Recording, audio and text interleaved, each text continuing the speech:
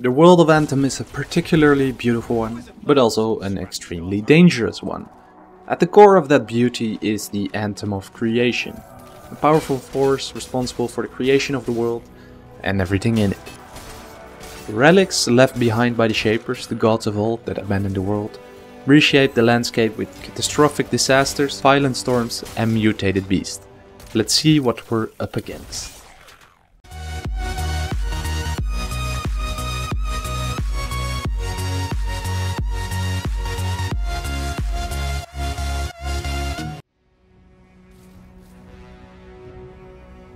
The world of Anthem is full of creatures big and small.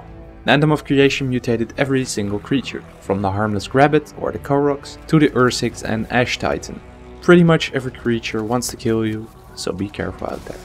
Outside the walls of Fort Tarsis are many factions. Freelancers that were rejected from society live outside the walls too. They call themselves outlaws. These human bandits are scrapping by to make a living, carrying out tasks such as smuggling.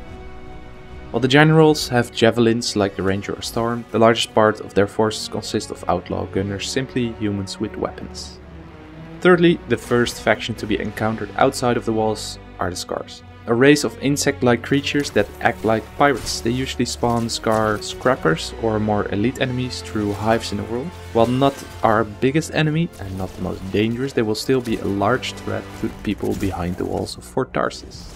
The best we saved for last. Anthem wouldn't be complete without a baddie trying to harness the power of the Anthem. The Dominion is a militaristic society of humans based in Stralheim, which is a city in the north of the world, that are bent on subjugation of the world and its creations. Their leader, the Monitor, directs the Dominion in a direction that he believes is the greater good, so to speak. The reasons behind their beliefs are yet unknown, but they believe in peace through force. Attempting to harness the power of the Anthem, the Dominion seeks to use it as a weapon to live up to their beliefs. Partly, they succeeded in harnessing the power of the Anthem in the creation of the Storm, a javelin capable of harnessing elemental powers such as fire, ice and lightning through the use of the Anthem. The Storm's design later fell into the hands of the freelancers, so now we're capable of wielding it too. Another creation of the power of the Anthem that is harnessed by the Dominion is the Fury. These horrible hammerhead creatures are huge and can easily overpower any freelancer. As long as the freelancers have existed, Dominion has been their enemy and they will be the main antagonist in the game. Along the way we'll discover secrets to the Dominion's past. Are you interested in an infographic briefing on factions? I will create designed intelligence briefings for each faction with all the information on them, from the type of soldiers to their backstory to whatever. And once the game is out, of course, and I will upload that on Patreon. It's part of an extra service delivered to our donators. I want to ask you to rate the video with an up or down vote to supply me with feedback and to bring this video into the attention of other freelancers on YouTube. That would help me massively and I would be eternally grateful. Subscribing will provide regular videos on Anthem, as well as Tom Clancy's The Division 1 and 2 in your subscription feed. And if you click the notification bell on top of that, it will notify you when one of my videos is uploaded.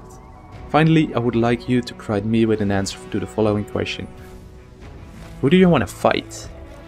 Who are the big baddies that you're looking forward to fight?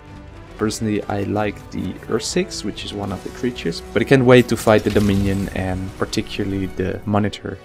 But we'll have to wait for that, maybe until the demo, maybe until the game is out, but it should appear fairly soon.